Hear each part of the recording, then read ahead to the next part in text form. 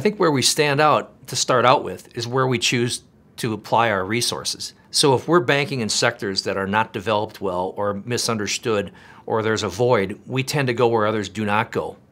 So that being the case, we get a chance to get involved in such areas as charter schools, senior living, new technologies in healthcare, and now structures that in public-private partnerships that just don't exist today. So I think part of it is where we choose to practice and become expert. When clients feel that expertise in space that doesn't have it, it's readily apparent. It becomes very obvious. We also try to bring our full firm to the table as opposed to just one particular expert in a particular space.